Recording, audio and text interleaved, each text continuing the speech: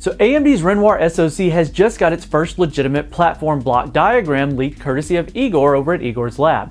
The source in question has a spotless track record with leaks, so we have no reason to doubt the legitimacy of this slide.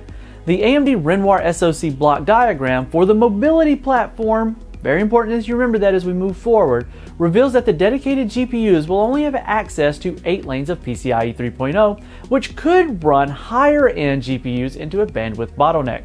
Interestingly, this limitation does not apply to the AM4 based Renoir SoC as confirmed by AMD's Robert Halleck.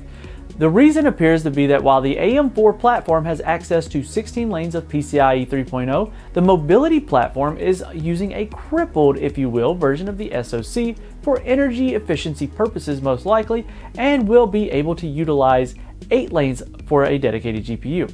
Now the amount of bandwidth is enough for GPUs up to around a 2060 Super without any risk or issue, and that might explain why all of the configurations for AMD Renoir laptops that we saw topped out at an NVIDIA RTX 2060. Most pertinently perhaps, this is something that could turn the tide of high-end gaming laptops to Intel's camp once again. Intel's Tiger Lake is not only going to get at least 16 lanes available for discrete graphics, but should also feature some lanes on the new PCIe 4.0 standard. The fact that AMD Renoir hasn't been used to support high-end GPUs such as the RTX 2070 and above, and even big Navi variants when AMD releases them, will see Intel most likely retain its gaming crown in the laptop space until we see a worthy successor from AMD. Now, even if that comes across as a perception more than an actual real-world performance, it'll give Intel a marketing edge that they have proven they'll happily take advantage of. Now, support for GDDR6 is also confirmed with the block diagram, as well as the rest of the lane distribution for the platform. Thankfully, storage is supported on dedicated lanes, so plugging in an NVMe SSD shouldn't cripple the discrete graphics to just buy 4 lanes, and USB 3.2 Gen 2 is also supported natively, and dual-channel DDRAM controllers are included on there also. Now, it looks like AMD's Renoir platform is aiming dead center for the mainstream market and delivering on the promises that the company has consistently upheld, reducing cost for the average gamer. And if you're someone that's not planning to buy a GPU more powerful than a 2060 Super, then AMD's Renoir is going to offer incredible value.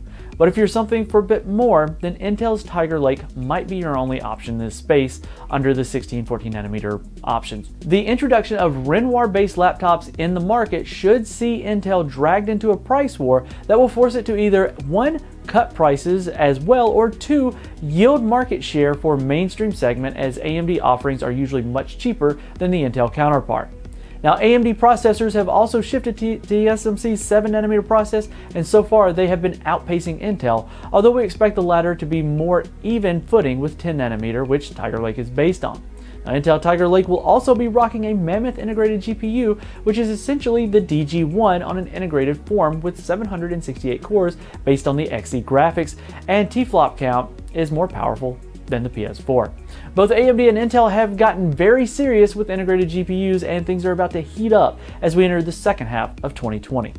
However, those holding out for desktop Renoir might be for a real upgradable option in the APU world. While I personally have been a huge fan of APUs in the past, there have been less restrictions and caveats for those looking to start with an iGPU and grow from here. It's definitely a good move on AMD's part, and I thank them for that. For more on this and other news, follow the link in the description and make sure you're subscribed and hit the notification bell so that we don't miss you in the next one.